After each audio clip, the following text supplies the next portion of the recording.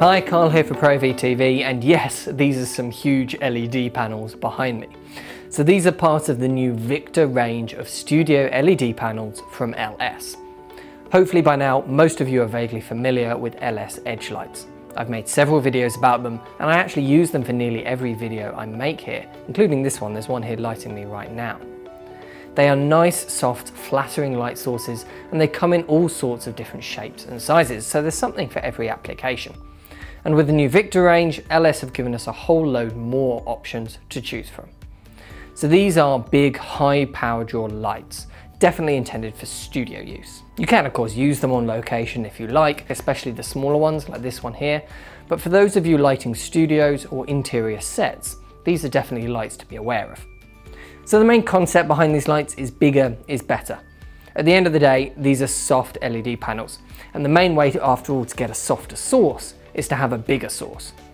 Traditionally, in a studio environment, you get a huge sheet of diffusion and bounce several large, powerful lights through it to get a soft, even wash over your subject.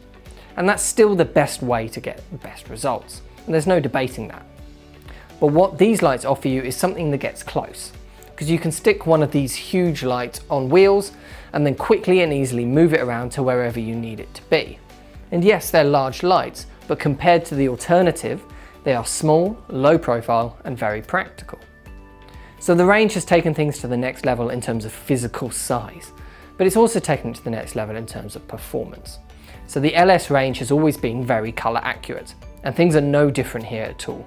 I've measured every single light in the range and haven't seen a TLCI score lower than 98, which is very impressive. And because of the high power draw, they are brighter than the rest of the range. So let's compare the Edge 2400 to the Victor 1x4, as these are two lights in different ranges that are actually exactly the same physical size. The Edge 2400 puts out 3800 lux at 1 meter, and it draws 200 watts of power to do so. The Victor 1x4 on the other hand draws 300 watts of power, but it doubles the output, scoring 7800 lux at 1 meter.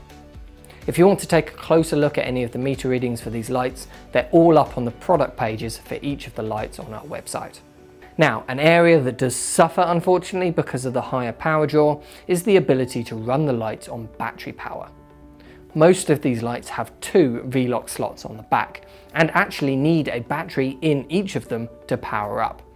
So you'll be draining 2 big expensive V-lock batteries at once if you want to run these on battery power. Not ideal for most users, obviously. But it is nice that LS do still give you the option built into the light to power from V-locks. Some of the smaller panels can be run off just one V-lock though, namely the 12-inch and this one the 18-inch round units. So, what do you think of the new Victor range from LS? Let me know in the comment section below, and as always, more information about all of these lights is up on our website and the links to those are below. Thanks for watching, and I'll see you in the next one.